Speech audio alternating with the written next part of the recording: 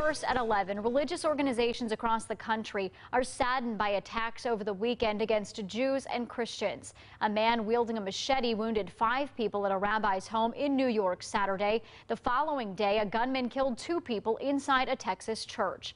New at 11, 2 News reporter Kristen Askow is live in the newsroom after talking with local congregations about these violent acts. Brooke, these are the latest in a series of attacks across the country and around the world on houses of worship. Congress recently passed a bill that would provide grant funding to religious organizations looking to increase security. 2 violent attacks on religious groups within 24 hours. Kathy Gardner of the Jewish Federation of Greater Dayton says her group is heartbroken over the stabbing of 5 people at a rabbi's home in New York during Hanukkah. An attack on anybody is an attack on everybody. 4 days after Christmas, a gunman killed 2 people in a Texas church before he was taken down.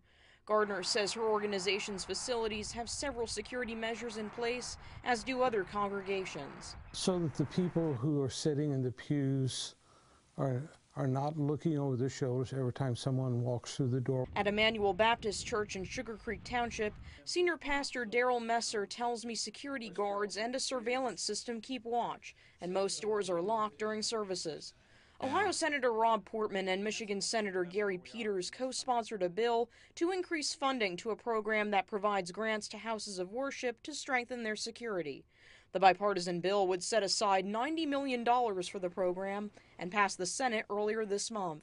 These grants are available now, and places of worship should reach out to see whether or not they qualify. Several local religious leaders say aside from security upgrades, faith-based communities need to work together to stop hate.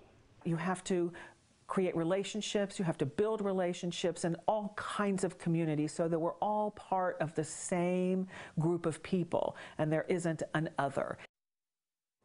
That bipartisan bill is awaiting the president's signature. Now, Senate Minority Leader Chuck Schumer of New York is calling on Congress to quadruple the grant funding to houses of worship over the next few months, from $90 million to $360 million. Kristen Askow, 2 News, working for you.